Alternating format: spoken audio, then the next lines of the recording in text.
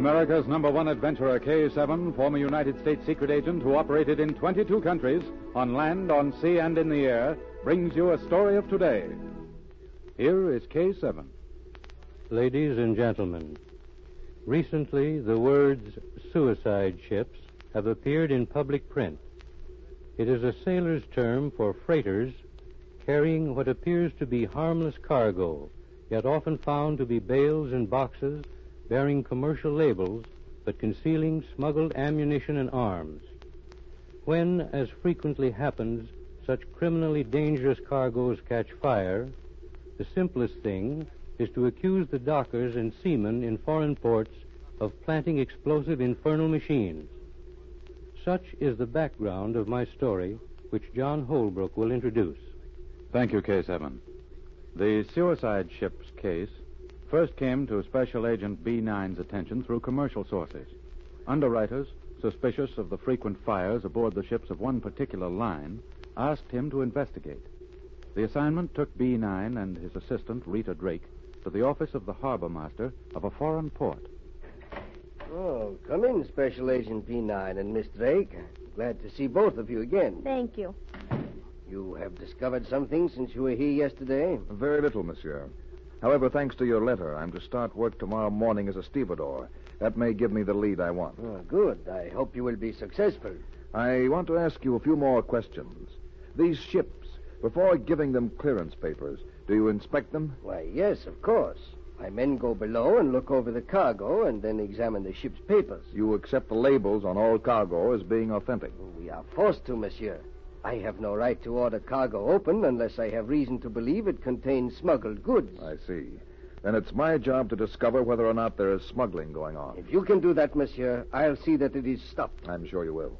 Now, about my assistant, Miss Drake. I'm going to need her help, and I want you to make her your secretary. But Bean... Oh. If you will take her aboard a few of the ships with you on one of your inspection trips and introduce her, then the captains will allow her to come and go at will. That arrangement will give me a chance to send messages back to you and to K-7. K-7? He is also on the case? He has agreed to help me if I call on him. About Miss Drake. I will do what you request. I'm going on a trip of inspection in about an hour. She can come with me. Good. The ship I suspect sails tomorrow. We haven't much time. Rita, I've got several things to do before tomorrow morning. Be careful. Don't take any unnecessary chances. I won't be, Nine. And thank you, monsieur. Remember, Rita, it's up to you to keep your eye on my dinner pail. I'll contact you later. I'll remember. You were to keep your eye on his dinner pail. That is strange. What did he mean by that? Why, nothing. Nothing, monsieur. Only that I'm to arrange with a little restaurant near the waterfront to have his lunches sent to him while he's working. Oh, that is all. I see. Now, if you will wait outside, we will be ready to leave in a few minutes.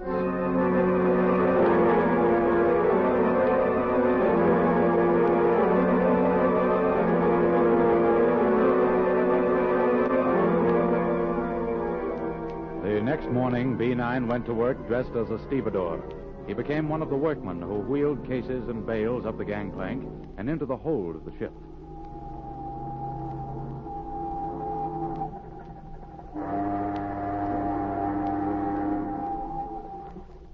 B9 kept a sharp lookout, but he was able to discover nothing. Then he came to a packing case that seemed unusually heavy for its size. This one is heavy. That's all I can do to move it. Let one of the other men take that case. It's all right. I'm putting it on my truck now. I can handle it. He didn't want me to take it.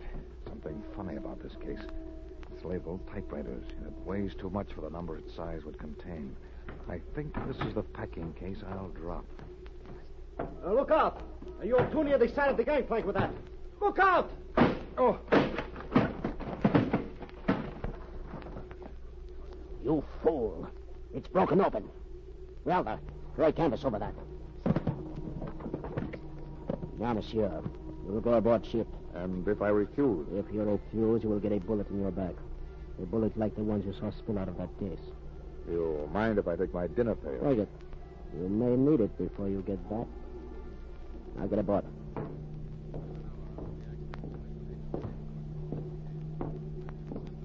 Forward to the bridge. Stop.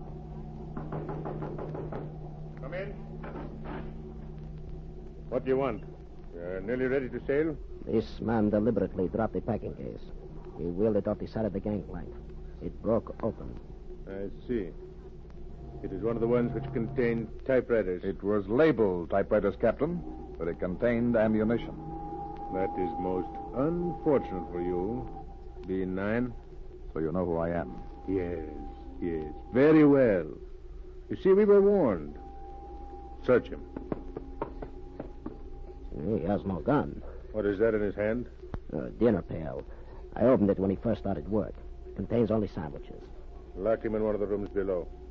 Let him have his lunch. It may be the last he eats for a long time. Come along. If the girl should come here again, see that she's not allowed aboard.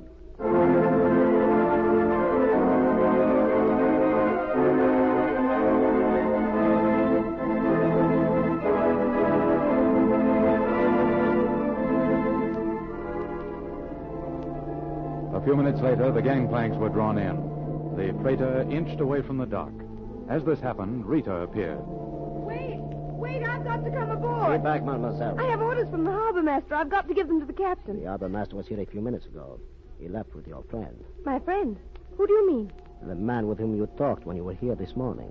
I talked with no one. Well, perhaps I was wrong, mademoiselle. In any event, it does not matter. The ship is gone. Good day, mademoiselle. I hope you find what you are looking for.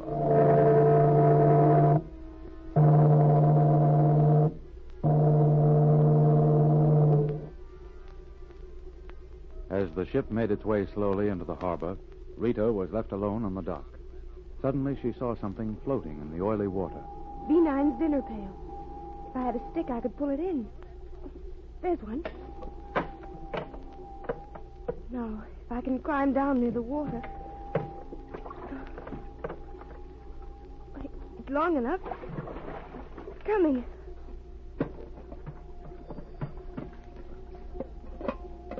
Now, if only there's a message in it. There it is. Contact K-7. Tell him to arrest harbor master. Follow ship down harbor. Stay off port side and watch bridge.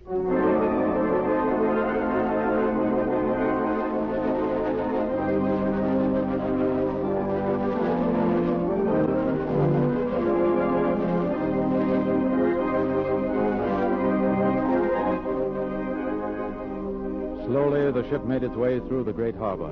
An hour later, it was almost at sea. In a cabin below decks, B9 porthole.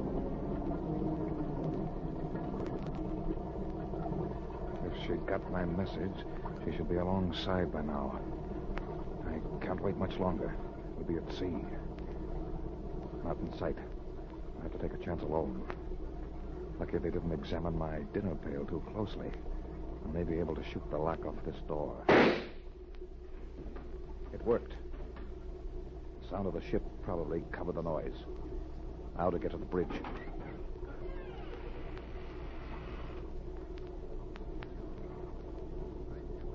B9 made his way cautiously along a passageway. Meanwhile, on the bridge, the captain issued orders.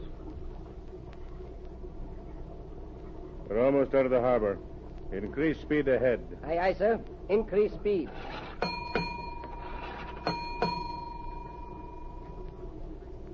Captain, there's a cruiser coming up behind us, sir. Hand me the glasses. Here, sir. It's a girl. I can see her on the cruiser's bridge. Full speed. Full speed. Never mind giving the signal, mate. How did you get up here? It isn't important how I got here, Captain. Issue orders to heave to. You can't touch us. We're out of the harbor. Oh, no, you're not. Heave to, I said. Give the order to the engine room or I'll use this gun. And don't try any tricks. I know engine room signals. Well, what are you waiting for? That shot went over your head. The next one won't. I'll give the signal. Don't shoot.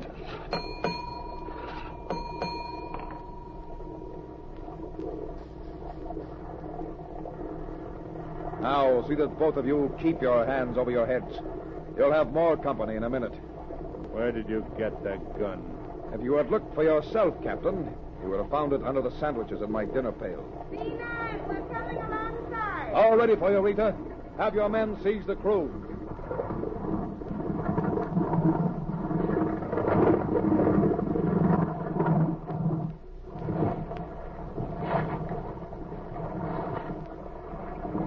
What are you going to do with us? You will both go to prison for a long time. B9. I make you a proposition. If you will let us You're go... wasting your breath, Captain. Look, the cruiser is coming alongside now. They're boarding us. B9, where are you? Up here, on the bridge. Come on up, Rita. I was afraid we'd be too late. It was lucky you found my dinner pail floating. Yes, just after the ship sailed. This captain, he works for the harbor master. You will have to prove that. It's already proved. Look, B9, this message came by radio to the cruiser just before we came alongside. Read it. Harbor master arrested. He is Dmitri Vargam, international crook and munitions smuggler. He has confessed everything. Seized captain of freighter. Captain, this message is signed K-7.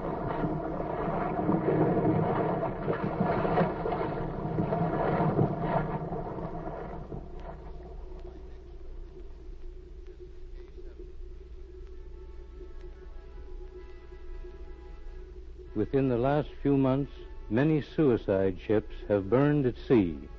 Many others have been seized in world ports.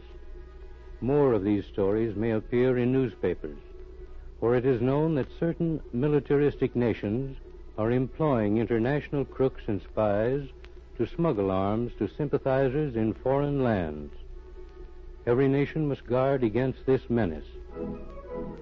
Listen for my next story. This is K-7 speaking.